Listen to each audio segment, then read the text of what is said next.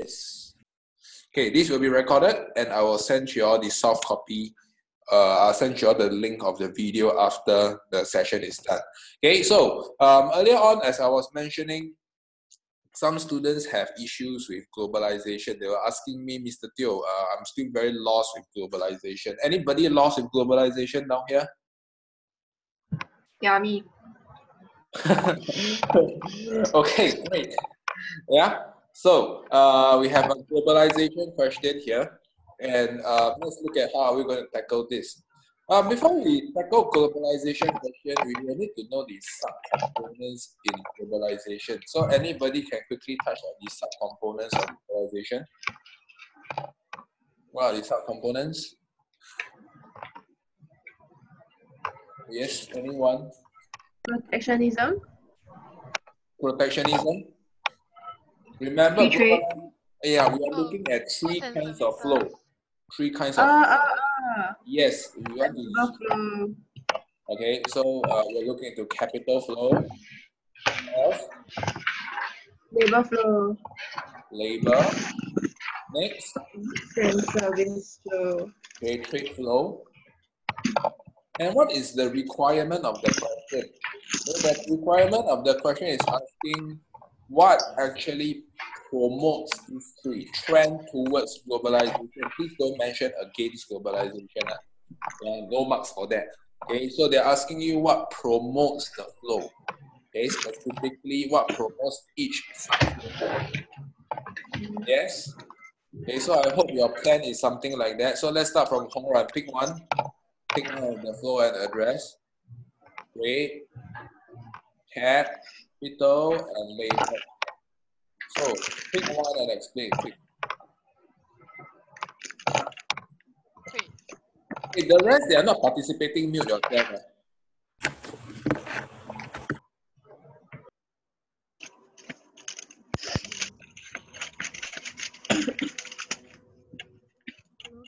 Okay, I can't hear. Okay, the rest they are not participating. Mute yourself. Mute.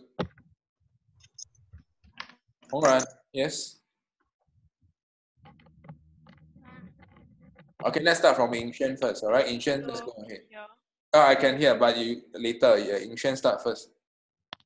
The trade liberalization Okay, what about causes the increased volume of trade Okay, in so goods and services. what is trade liberalization?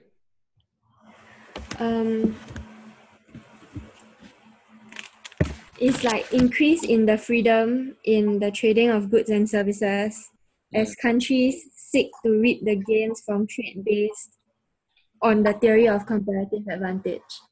Okay. Okay, you brought up liberalization, right? Okay, this term brings up, what's the meaning of liberalization?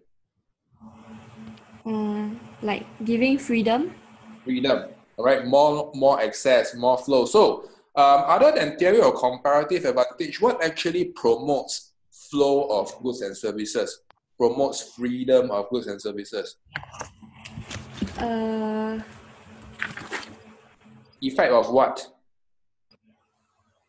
Effect of like the transport across countries easier. Okay, so you can also talk about there is a lower transport cost, right? Transport is made easier. Agreed? Okay, and you can also talk about just now what I was prompting is about liberalization means freedom, right? Freedom means what? Okay, means something to do with probably free trade agreements. Agree? Okay, so this kind of agreements actually promotes trade. Okay, and liberalizations. Please forgive me for my pronunciation. I'm a bit tired today. Yeah, liberalization of trade. Yes? Okay. Okay, so the first part is pretty much straightforward. Okay, all of y'all, I managed to capture what I've mentioned, right? I'm not going to pen this down. Yes? Okay. All right. Next, Hong Ran, let's go with you. This one is done already.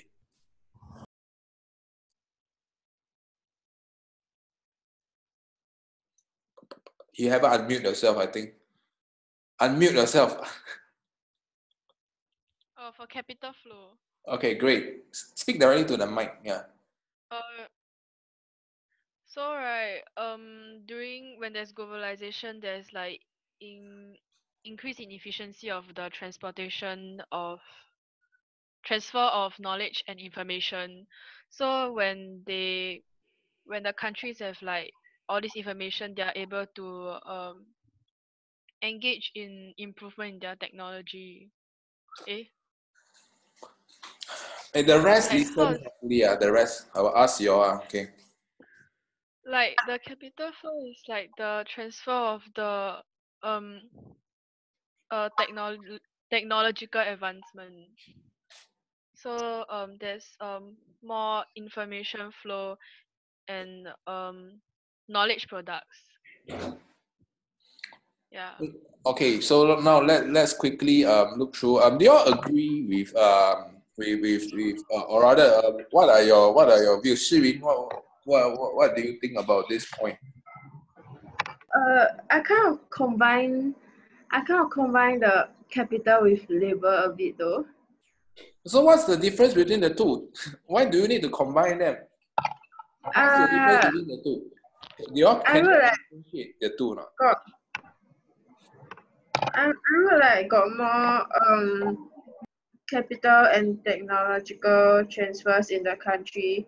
Okay. So this will increase the employment opportunities and therefore increase in talents into the country, and therefore increase in employment, and then also provides employment for the people in the country also, and increase their productivity through the increase in technological transfers.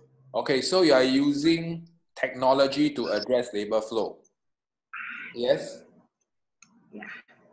So now let's go back to Hong Ren. I don't know.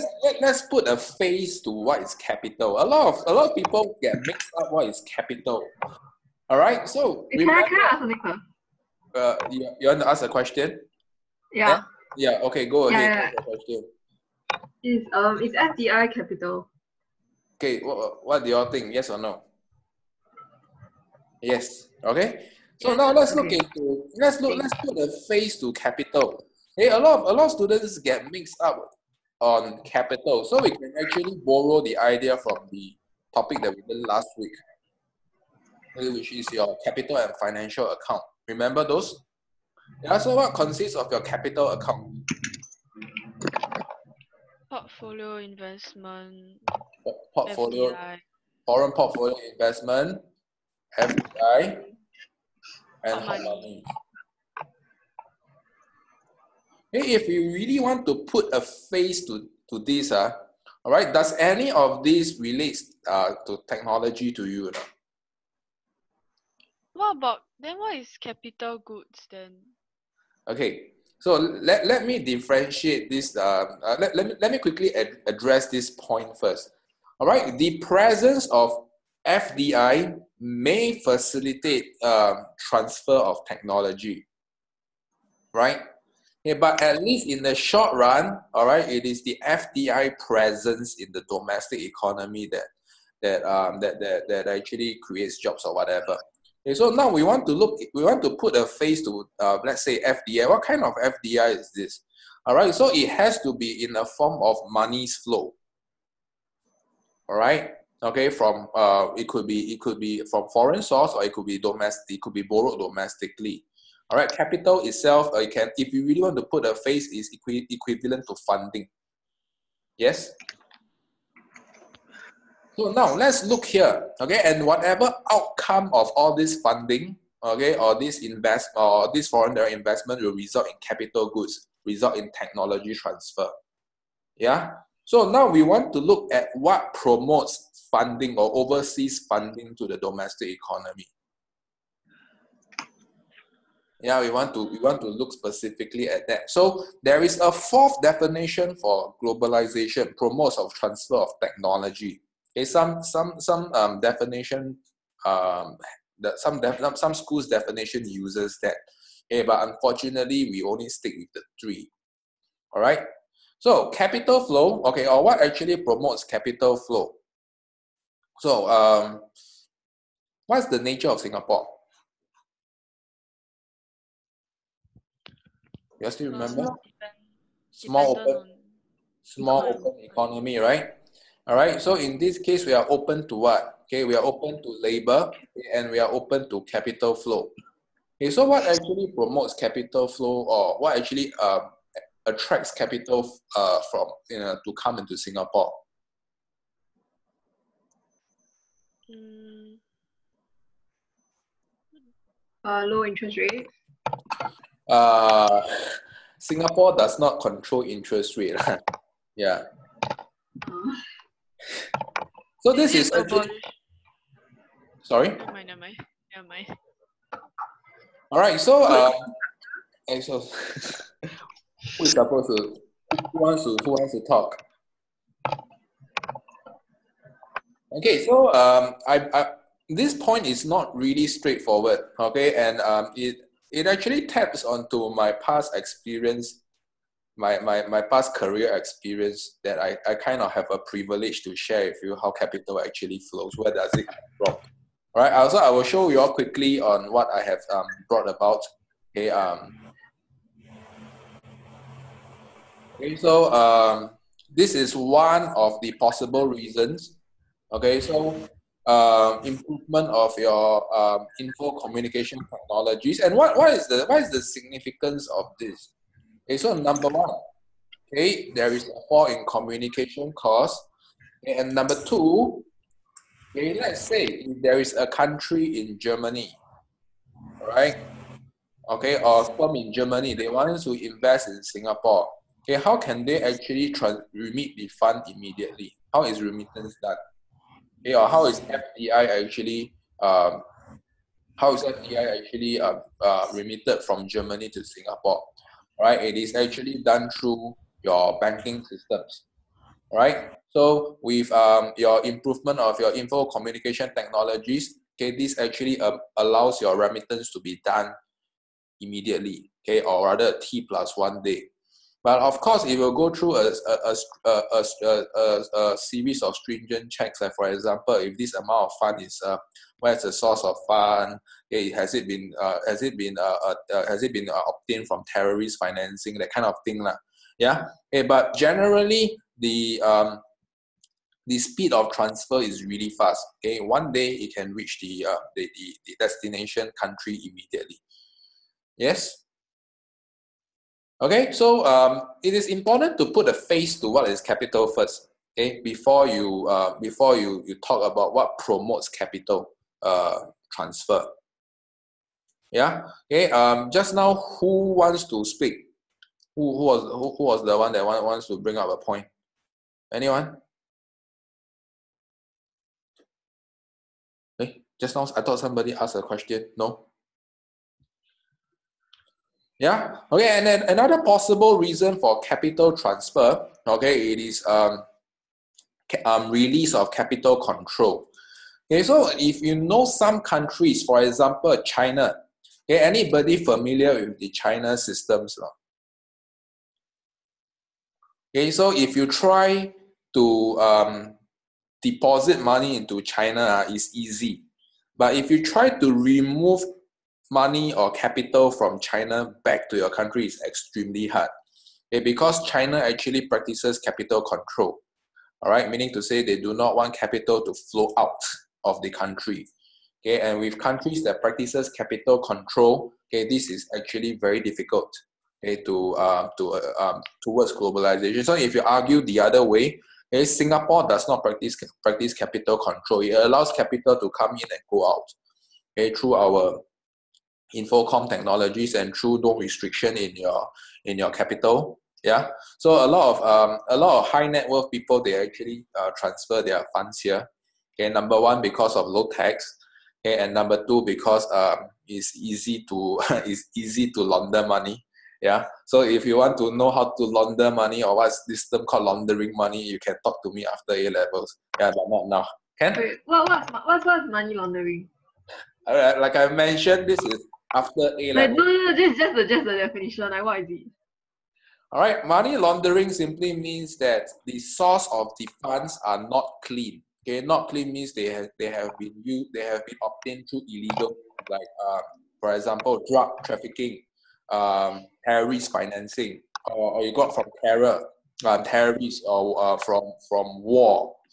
Yeah, so all these funds are actually illegal. So the term laundering means you make it clean again so that it can enter the finance and banking system, right? Oh.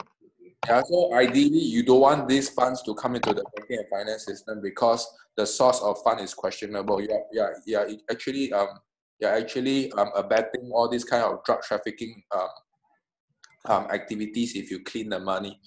All right. So if any of y'all wants to go to the banking system, wants to work in a bank next time, they will go through a lot of training on money laundering, on how not to money launder, yeah.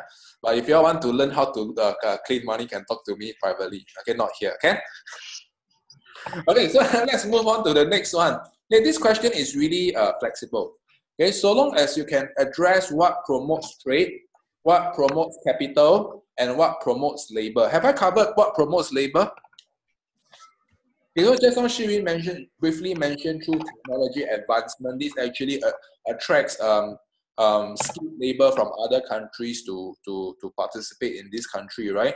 But let's assume that when there is no technology transfer, or rather there is no technological advancement, what could have promote globalization, or rather your labor flow?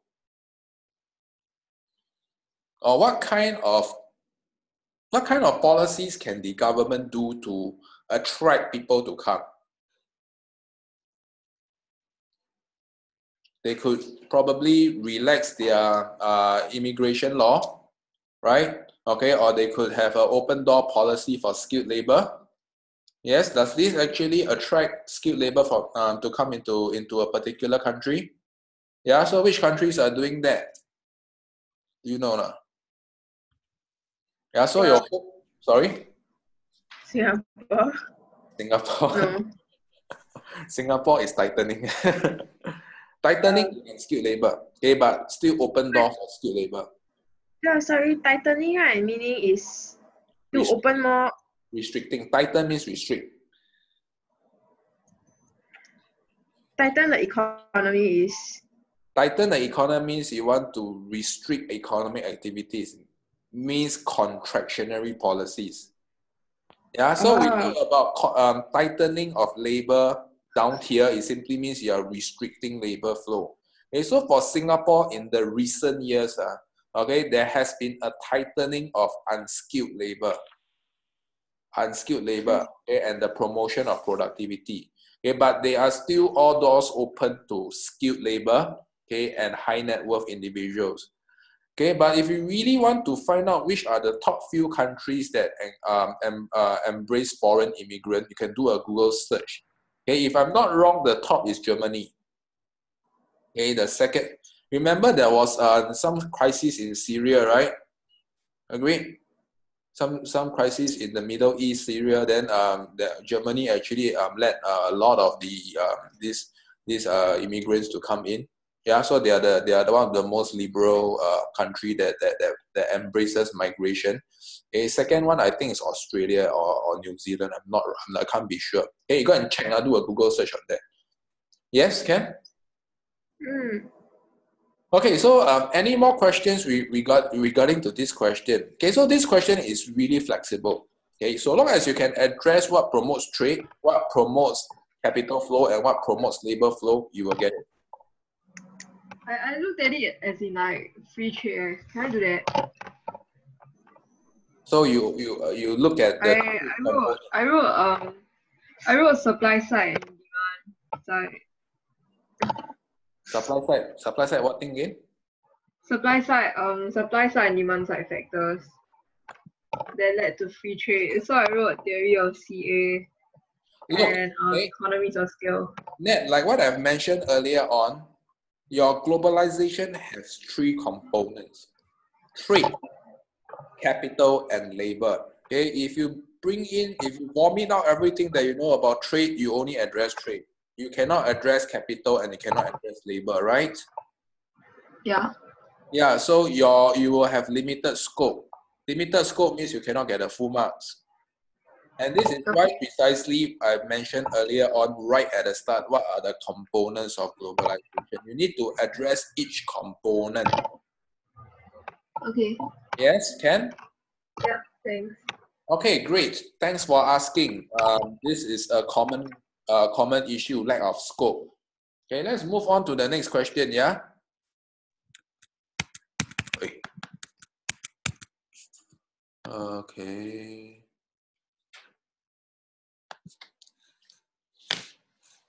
Okay, to what extent does globalization improve unemployment rate in Singapore? Who wants to try? Let's start from Ying Xuan. Unmute yourself. It improves unemployment rate as it promotes economic growth. So like, because there's enlarged markets for exports, right? Like, so because of the greater flow of exchange of goods and services, then the increase in demand of exports will lead to increase in net exports, then increase in AD, then actual growth, then increase in employment level. Then, because there's also increase in transfer of skills and technology, then there's the capital accumulation, which will cause the shift in LRAS curve, then got potential growth. So total economic growth. Then improve unemployment. I'm asking Yeah. you unemployment, okay? Don't bring in any other objectives here. Oh, okay. Yes. Okay, so let's stick to unemployment. So just now you brought up two points. Okay, so I will just summarize what Ying Xuan has mentioned. Okay, so number one, okay, we've increased trade flow. This will expand Singapore's export market. Am I right to say that? Okay, please correct me if I'm wrong, Ying Xuan. Yes? Am I right to say that? Yeah. And this actually increase your export, okay, and your AD, okay, and this lowers unemployment. Am I right to say that? Yeah. So now, what is one key assumption that you can make here to strengthen your entire flow?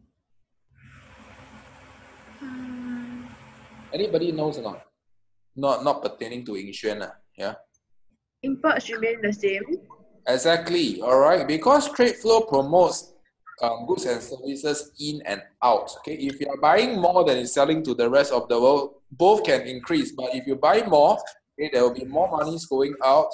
Okay, then your net export will be negative, right? Okay, so one key assumption? Okay, import remaining the same. Okay, this is one of the few key times that you assume import remaining the same. But pertaining to last week's question, whenever there is an exchange rate change, or when there is a fall in your general price level, which promotes export competitiveness, you cannot assume import remaining the same. Okay, there will be a change in your import. Okay, your relative price level of your import. Okay, so for those that submitted your essay, assuming import remaining the same, okay, please review your essay when I return it to you. Okay. So now, the second key term down here is unemployment. So now I have not heard what kind of unemployment is actually improved. This is an unemployment question, right? So if we want to address scope, we need to define clearly what are the different kinds of unemployment. Am I right to say that? Anybody brought in more than one different kind of unemployment here? Yes or no? Anybody? Or all of you all just brought in unemployment only? I brought in structural unemployment only. You brought in structural unemployment. So what kind of unemployment is this example trying to tell you? Because they say to what extent, so I just thought about like when I thought about like the part where it doesn't improve unemployment, right? I thought about the structural unemployment. That one later. Oh, Okay, good. So one of y'all actually brought in structural unemployment. But my question is, what kind of unemployment is actually improved here? Is it structural? Demand deficient. Demand deficient. So this is cyclical unemployment, right? So remember, whenever you see unemployment question types, okay, make sure you by default split them to how many points? How many kind of unemployment? 3. 3. Okay, which are the F word. Cyclical, structural, frictional. Cyclical, structural, frictional. Yeah, and we need to see how we can apply any of the three down here. Okay, so this is specifically cyclical unemployment. Yes. So now you want to especially you want to note this specific flow. I'm going to point out once. Okay, how does globalization or any components of your globalization, okay, will lead to a fall in your unemployment? So this is your cause, and this is your effect. Yeah, you need to identify your cause and your effect, then you can address everything in between. Yeah. So now let's start with another cause and effect. Okay, that address. Anybody have any other different points or not?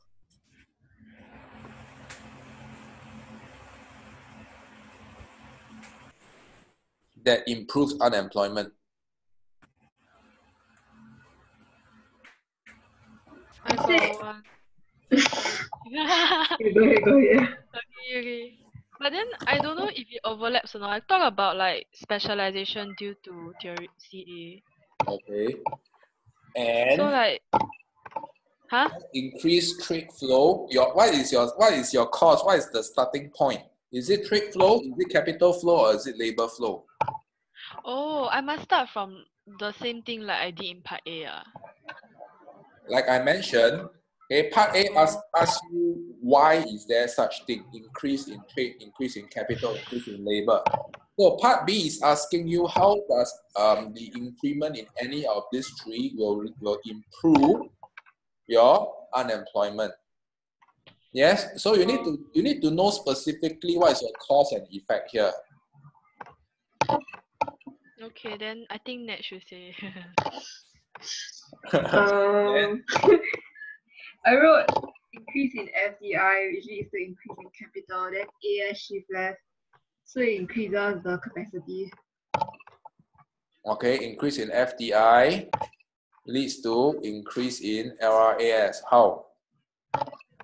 Because it increases the capacity. Yeah lah, but through what effect lah? There are only two means that it can affect. And remember, what is your end goal? Your end goal is fall in unemployment, right? So you better end with an unemployment thing. Okay, if not, I cannot save you. Yeah, because increase, I don't know, there's increase in the capacity of like. Okay, so. I know there's more infrastructure. So my question to you is, how does FDI lead to an increase in your LRAS? What's in between? Because they invest in like, let's say, new infrastructure. Okay. Yeah.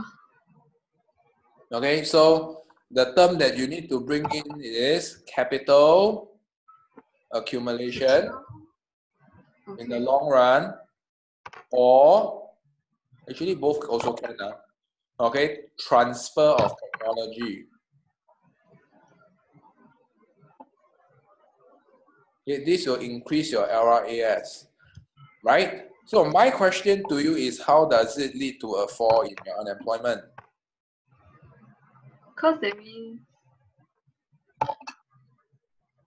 it creates more jobs. Okay. So it decreases structural unemployment. So transfer of technology creates more job. So you have to know specifically what outcome you want to achieve. Okay, let's start with structural unemployment. What causes structural unemployment? Anybody can tell me what is the cause of structural unemployment?